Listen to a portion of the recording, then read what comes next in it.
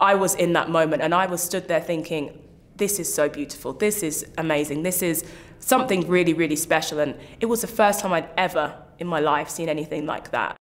It actually has been a game changer for me. For the first time in my career, I can say I will spend the rest of my life in this company. I'm not going anywhere. You know, it was people just telling a story about their experiences working with me. That's all it was. But yet, on a personal level, it really made me feel as if I fitted in the company.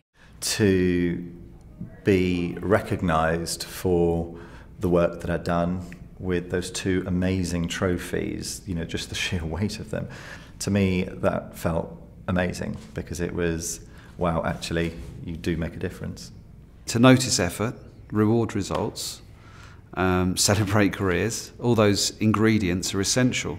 It's not just about your salary or your benefits or anything like that. It really is about creating a culture and an environment where people want to make a difference to other people's lives. I just felt on top of the world. I just walked out of the room and thought, I love this company. It was incredible to hear people say all those amazing things about me.